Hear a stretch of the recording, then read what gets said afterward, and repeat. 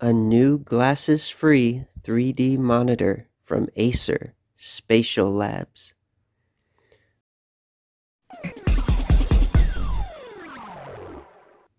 The setup is very straightforward and ready to go, removing the screen protector, flipping out the stand, and plugging it in.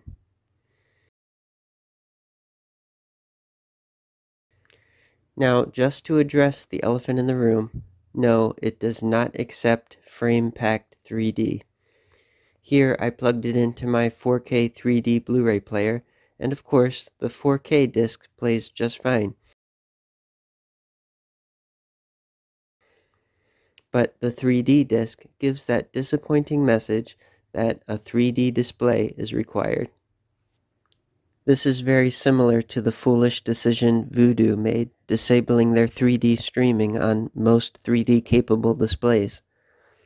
This also means that using the monitor to edit 3D footage using PowerDirector is out of the question, unless of course you use Anaglyph. But moving on, before using the monitor's other 3D capabilities, you need to go to the SpatialLabs website and download their Experience Center software.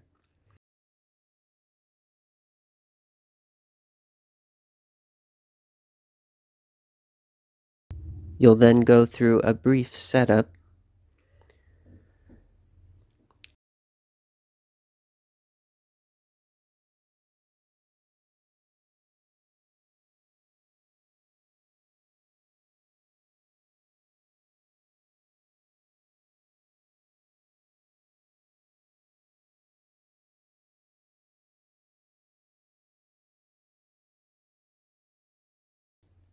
Now, when it comes to viewing 3D video, half-width side-by-side is the format that's supported.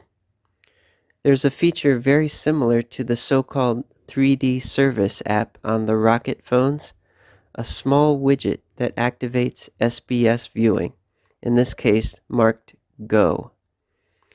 The difference here is this widget is picky. It requires the video player to be full screen. With the stock video player installed on Windows, I couldn't use it because every time I went full screen, the widget disappeared. It did, however, work with SBS video on YouTube. Now, something you'll notice right away is the on-screen controls are stretched and overlapped in 3D mode, only showing half in each eye. This is uncomfortable to look at, yet a familiar sight to anyone who's used SBS mode on a 3D TV before, and it's an unavoidable side effect of YouTube's interface not being designed for SBS 3D. If you look now, you'll also start noticing periodic jerky waves and wiggles in the image. What you're seeing is eye tracking in action, changing the stereo video to different viewpoints on the monitor to match the movement of my head. Reading the sales pitch, you would think the 3D is new and improved, but for me, I found you still have to deal with sweet spots, ghosting, noticeably low resolution, and jerky head tracking transitions. And you'd be excused for thinking this device came out a decade ago.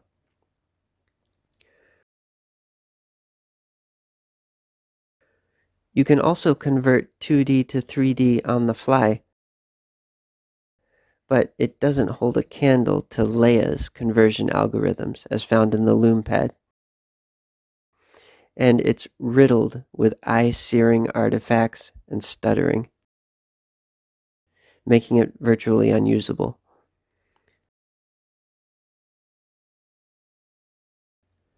There's also the Model Viewer program, enabling you to check out 3D models in stereo, as well as TrueGame for playing select games in 3D. Maybe if you're a gamer, it would be worth it to you to try it out as a toy for that purpose, but if your main thing is 3D video or photography, I see absolutely no benefit to this monitor, especially at over $1,000. You'll get far better visual quality, easy compatibility, and all at a much lower price by just buying a used 3D TV and using it as a monitor. Will the other glasses-free 3D monitors and screens coming out this year do any better? We'll have to wait and see.